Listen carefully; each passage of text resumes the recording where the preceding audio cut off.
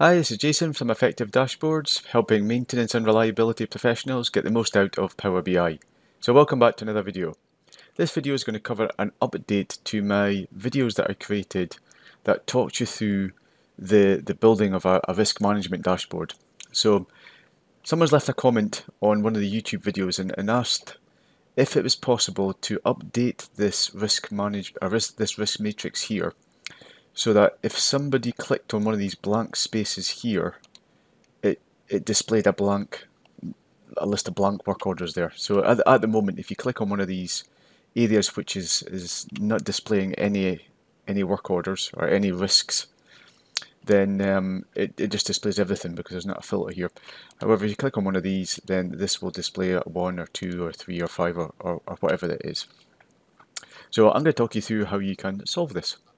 Okay, so let's crack on. So I've taken a duplicate of this page here, and I've copied this risk matrix and then I've converted it to a table by just pressing the table button here.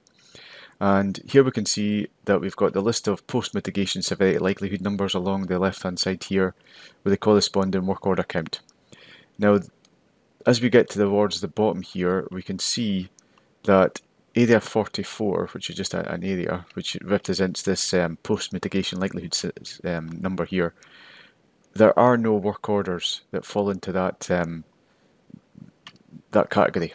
Okay, so that's the crux of the issue. Is we need to have this is the filter that's been applied to this table here. So if I click on here, those 7 work orders are being applied because they've got this value assigned, this 42 assigned to them. Okay, so we need to force there to be a value in here for each one of these post-mitigation likelihood numbers. So the first thing we're going to do is we're going to import a table that has got has got a field for every one, a column that's got a value for every possible combination of post-mitigation likelihood severity numbers. And it's similar to what we did with the other approaches for the risk groups and the risk ranking. So we just go and get that data there. Okay, so we can see we've got this list here, and that is every combination of the mitigation and the post mitigation and severity. So there's each of the values there, each of those coordinates there. So we'll load that in. We don't need any transformation there. Right, so that's the first thing. Next, we're going to go and create a relationship between that severity likelihood and the post mitigation severity likelihood here. Okay, so there's a one-to-many relationship. That's exactly what we want. It's in here once and it's in this table multiple times, which is great.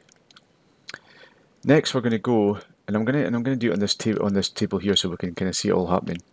So next, we're going to go in here and I'm going to replace this post mitigation likelihood value, which is currently from the work order data table, with the post mitigation severity, or the severity likelihood value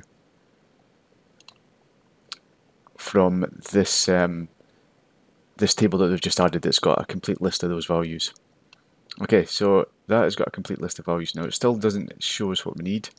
However, what we do need to do is go in here now and show items with no data. Okay, so we've got to force it to show items with no data. Okay, so great. Now we've got all of these items here that are number 35, which has got 0. We've got number 44, which has got 0, 45, and have we got 55? Yeah, here's here, 55. Okay, so they're now displayed. However, that doesn't solve our problem completely when it comes to this matrix here. The next thing we've got to do is we've got to force it to show a value in this box here that allows us to click on that value and then filter the corresponding values here. So just to show you how that works, if I go back into this matrix here and I go and also update this category here to be post mitigation, okay, we're still not able to click on here, okay, because it's only allowing us to select that square if there's a corresponding measure. So let's go and solve that one. So to do that, we need to go and create a copy of the the measure, which is work order count current week. It is here. And I'm going to go and use that same measure, but I'm going to force it to display a 0. Okay, now to do that is dead straightforward. So that equals the work order count, or W count current week, plus 0. Okay, so if we put a plus 0 at the end, all it does is if it's 1, it'll be 1 plus 0, which is 1. But if it's 0, if it's blank, it'll be blank plus 0, which is 0. Okay, so there's a difference between a blank and a 0 in this instance here. So let's pull it into our table here. Add that in here. And we can see we've got 0 values here rather than blanks. Okay, so let's also pull that into this matrix here. Okay, so we can see that for each one of these we've got a 0. Now if you click on here, it's displaying something here. So let's get rid of this. Yeah, it's done its purpose now. So we can remove this. Now I've clicked on here and it's showing 0, but I've clicked on here and it's actually showing a value of 1. Okay, so what is the issue here? Okay, so why is it that I click on here and it's showing 0 here, but it is actually, when I press the filter here, the cross filter is displaying 1 value here? Well, it's all to do with this filter that I've put on this this date here, or this table here. So within the current week work order count, what I'm doing is I am looking to find the latest week year. Okay, so I'm looking through all of the work order data, and then I'm going and finding the most recent week year. Okay, now if I go and just quickly show you that, essentially if I just sort this descending, so it's going to look through and it's going to find this week 49 2020. Okay, that's a week, that's the most recent week year, and then it's going to calculate the number of work orders that correspond to that week year for that particular, in that filter context, which would be 55 and which would be 0, because there'd be 0 work orders with a week year of 49, I think it was. Yeah, 49. So if I go and just show you this very, very quickly, just worth getting it done.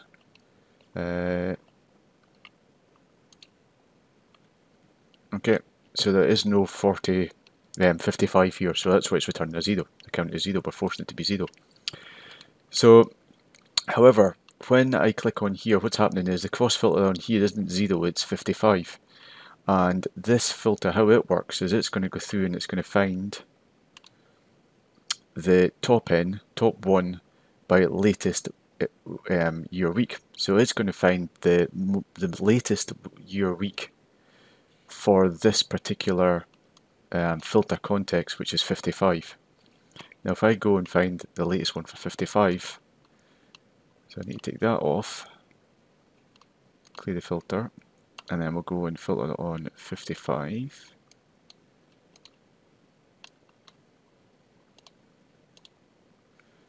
And then we'll find the latest one here, which is going to be week 31, and there's a count of 1 here. Okay, this work order here, which is 3663573, and that should be the one that's there. Yeah, here's it here. Okay, so what it's done is it's not looking through the whole table; it's just looking through a pre-filtered list of those work orders which have got 55, because that's the filter that's been applied in the cross filter to this particular table, and it's choosing the most recent, or the maximum week year number, or week year number for that sub selection. Okay, so hopefully, or that filtered 55 selection, so hopefully that makes a bit of sense. So what we need to do is change the filter on here. So to do that, I'm going to go and create a new calculated column in this work order data.